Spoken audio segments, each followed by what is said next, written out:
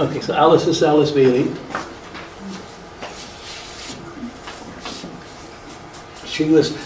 I had inspirations of the I Ching and astrology and how these things came together from doing a lot of meditation.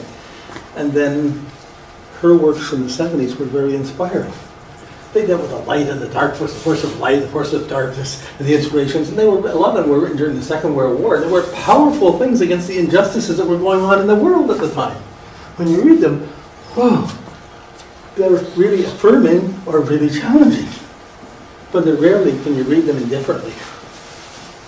You know, they're special teaching, powerful words. So, in looking at her chart, she lived a fairly religious life. She was part of a church, she was part of different churches, and she was around preachers and teachings all her life. Okay, so it wasn't until later that she got special inspirations and started to hear voices from masters and brought through these teachings that were a little bit more intense than just what the churches are putting up. It wasn't really in conflict, just new and alive, and not within the social acceptances of how the communities were working. So it was challenging. Okay, so this is her chart. Everything's on one side. When you have a chart like this called a bull chart, everything's either with you or against you. You're getting yourself together and you get all this information you get so you can pour it over to the other house, the other half. And so she would get all her knowledge and all her ideas together and put it out to make it reach to get it out to other people. She would have done that. It's something in her own spirit. Because she could do that, the masters probably chose her as a vehicle to express things for her. And then she would take it further where most people would. Some people get it and then, they don't hold to it. Once she got it, she burnt it her life. And she worked her life and worked with people forever to build up the Lucas Trust, build up things, build up the books, get these things published. This is all before computers. This is a lot of work. So, okay, that's her chart. She's a Gemini with a Libra moon, and she had a Leo rising. So I'm not going to go further. We can go. This is her chart from the heliocentric viewpoint. So if you look at a heliocentric chart, you're looking at the sun from the sun instead of from the earth. You take out the houses, all your sense of separateness, all your money concerns, your health concerns, relation, all these, get rid of all of that. And the moon, there's no moon in the heliocentric chart, so you get rid of your memories.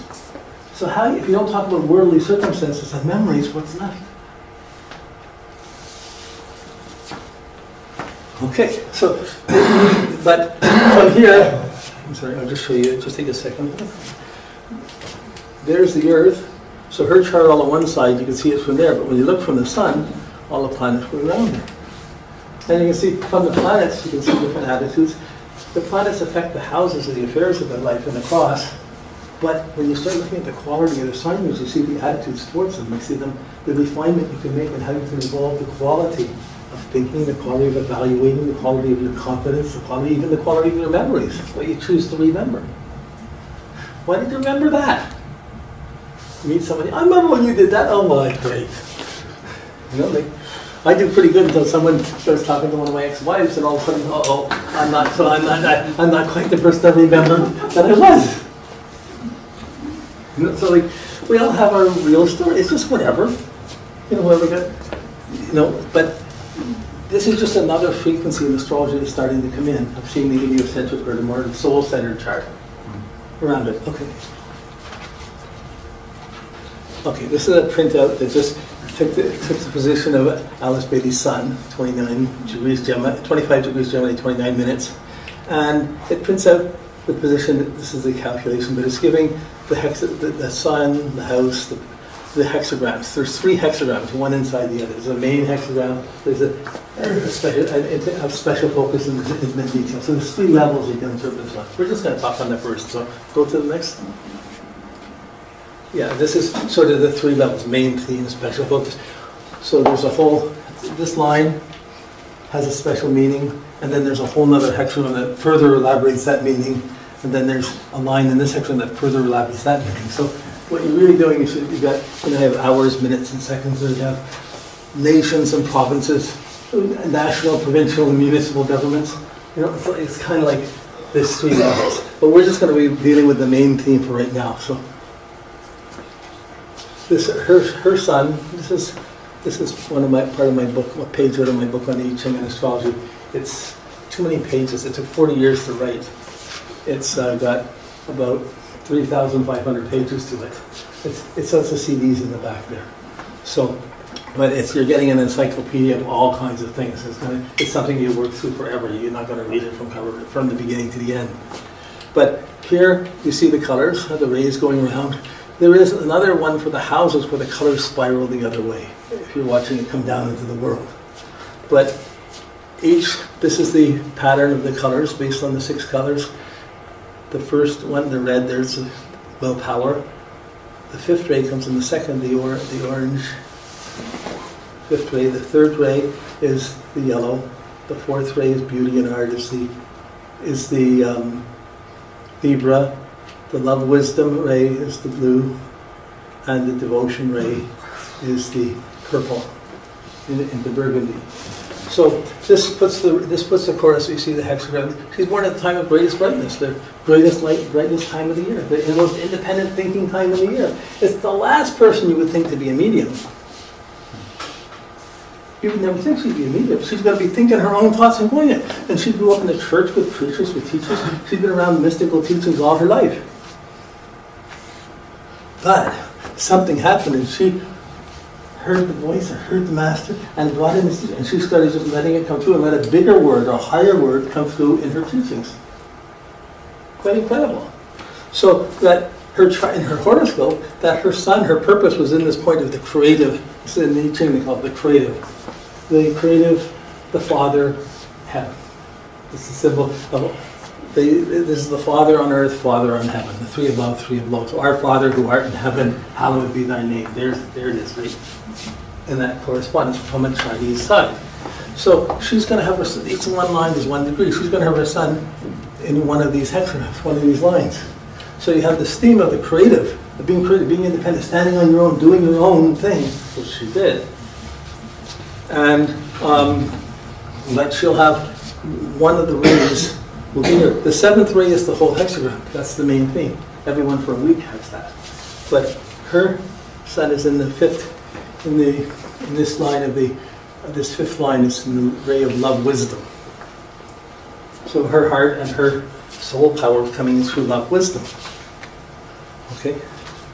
So there's just a closer look at some of these. The creative heaven, above the bottom 3 lines, above the Father, below the Father. There's above and below interpretations in it, but really, our Father who art in heaven, hallowed be thy name. We're creative on earth, as above, so below. It's all light, but in that all light, there's not much. It's not a reflective nature. So her visions came in. She became the medium, but she just didn't listen. It came through, and she brought it out into books right away. She put it out. She made things happen right away. She went with it immediately. She didn't have to reflect on it. She knew the source. Okay, so yeah, this is just each of the sections. This works for 24 to 30 degrees Gemini. In the northern hemisphere, that's June 15th to June 21st. In southern hemisphere, it's December 16th to December 22nd. It's just, yeah, these are more technical. Time of day, 11:36 to 11:60. So just before noon. There's aspects of moon phase. So we're in this creative moon phase right now during this whole workshop. Is in this hexagram of the creative, the powerful words. Like in the world, if we just took the moment and did the chart for now, we would be talking about the same hexagram. And it would have gone through the lines as we started. It would go through lines, we'd be tuned into the same thing. So it was kind of coincidence, okay? How are we doing for time? 10 minutes. Perfect, okay. So this is some of the interpretations that were done in the. This is really my interpretation. I rewrote the I Ching from these visions. The I Ching is based on the superior man. The superior man does this, the superior man does that. It really means the superior individual, whether you're male or female. It's your higher moral conscience.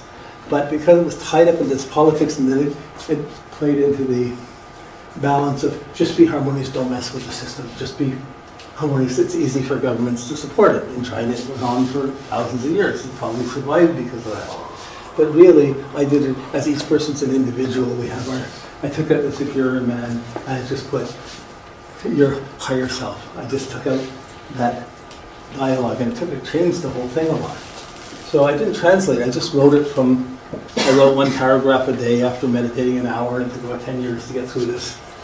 And I didn't even think about it when I was doing it, so you could say it was mediumed, but it was just coming through, and then finally it got done. So so the first symbol is measuring what the 3 lines above and 3 lines above, because each of the 3 lines is a family, it's a nuclear family. 3 solid lines, the father, 3 broken lines, the mother. Then you have 3 daughters and 3 sons. Then you have the natural nuclear family. China went tremendously against its own basic mysticism when they started controlling the family and not only allowing 1 kid. It made a horrendous change in its mysticism. Because all of its mysticism was based on the family. The perfect family was 3 daughters, 3 sons, and 3 daughters. So heaven above, heaven below, strength above and below, firm within and without. There will be much to say, confident in freedom, one will act and laugh. Geminis have the gift of laughter. They can look at the worst thing in the world and they go, ha ha, they got something funny to say about it. They're not going to start worrying about it. Yeah. It's only when they get hurt in their heart that they get nasty. They start being really mean. So, Trump is a Gemini. So he's got, Pluto just went opposed Gemini the last 20 years, so he's got this, a lot of Geminis have this dark side. They didn't take God, they took the dark side, and they have this negative mental judgment on things. And it's a harshness, and it's there, but it's a fear, it's really a fear of not being open enough. I gotta explain this, I gotta explain this. Don't explain it, just be quiet. And we'll really be here. What an insult to a Gemini. Just shut up, eh? It does. So, okay, go ahead to the next one. So this is, then there's an image. Each trigon, this is the 3 solid lines is the Father, the heaven, our Father who art in heaven, the creativity. So great light in the heavens, creative strength, the way of freedom. There's no room for doubt or compromise here. Actions follow thoughts. Noble thoughts, noble actions. There's no sensitivity here. Practice what you preach. Seize the moment. Well, Alice Bailey had to put up with a lot of bad preachers, or semi-good preachers. And when she got pushed beyond it and was seen more clearly than the people around her, she had to start her own group, her own teachings, and put out the books and do it. And she just did it. And we're grateful because she got it. She got it to us. It brought through something. But she just, let's see, back to we seize the moment. She did. If you cannot make your ideas real now, when will you? If you are wrongly aligned, you need to find out. Push, assert yourself, make it happen. You get an idea, put it to the test. Let it live or die. Get it over with. The way of individual strength prevails. If you have something to prove, prove it. To champion a worthy cause is noble indeed. Anything less invites collapse and failure. Who can hold the world on their back? And for how long? Truth fights ignorance. That could almost sum up her writing. Like she wrote a book on the treatise of white magic. But her book on the labors of Hercules, the last book she wrote in her life, and her students finished it, was about Hercules' soul and the lessons the soul has going through his constellation of the zodiac. So, very useful. But you go around the zodiac many times before you're ready to even take the soul's path. You have to, when you're ready, you go. No one's saying, okay, you're okay now. That's when you let go. You're open, it happens. So, okay, next one.